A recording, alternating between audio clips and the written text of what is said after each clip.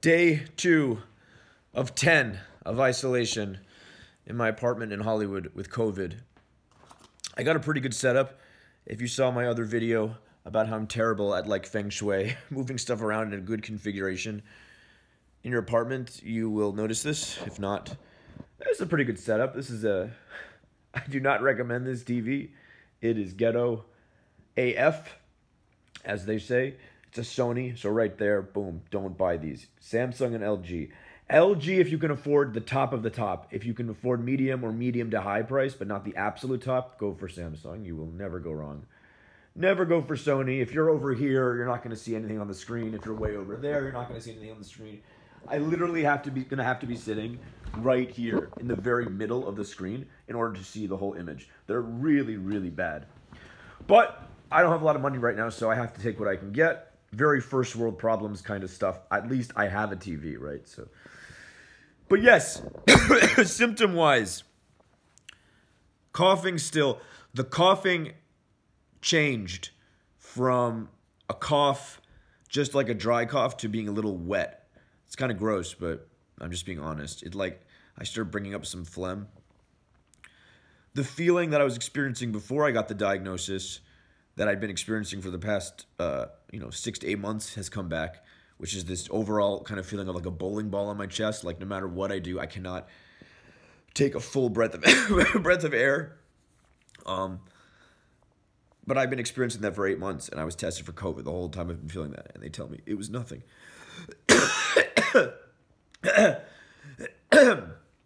So like right there, that was like a very wet cough. Really gross. This is probably why there's not a lot of other people putting out stuff like this, because it's pretty gross and scary to people, but I don't know. That's why I'm making this. There's not enough honest things of people going through COVID.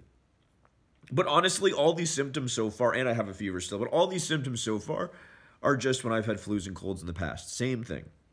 There hasn't been one symptom where I was like crazy. The only thing is this weight on my chest that I've been, like I said, I was experiencing before COVID. Before I was diagnosed officially. But besides that, just regular flu, regular cold. I know what you have to look out for is apparently there's in some people who get really bad quickly, they start to get like totally better and their fever goes away, and that happens for like a day. And that's the sign that after that, they start to really go downhill, much worse than they were before. So I know I have to look out for that. But yeah, the other thing is, I might have said this yesterday, but I called my oncologist, who's my cancer doctor, where I got my chemo 5 years ago, and she assured me, she was like, the cancer was not in your lungs. It's not lung cancer. It was in the area called the mediastinum, the area between your lungs in your chest. So that's not going to affect COVID at all. If you had lung cancer and got chemo and chemo beat lung cancer, then it would be an issue. But because there was no cancer ever in my lungs, just in the area between my lungs, she said it's not going to be an issue. She said that a lot of the lymphoma patients, she's had a few who have COVID, and they all have had a very minor episodes of it, and they completely got better. She said she hasn't had a gray zone lymphoma patient who has it, but that's also because there's only been like 300 to 500 people in the whole world who have ever had gray zone. So the chances of one of those people also having COVID is ridiculous.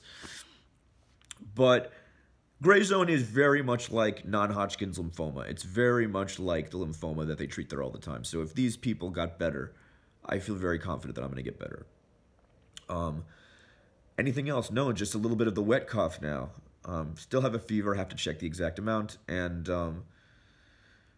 setting up this kind of man cave for myself, which unfortunately I lost the power cable and the remote to the TV. Very sad. I just bought it on Amazon. It should be coming on December 1st. So that's where I will have access to this. And for now, I'm just going to have to rely on computer, laptop, movie watching. But yeah, definitely have to replace this with some sports thing. Like Clayton Kershaw, something for the Dodgers. Yeah, I mean, it's going to be either the Dodgers or the Lakers. Probably the Dodgers. And maybe some illicit, I don't have to say anything more besides that.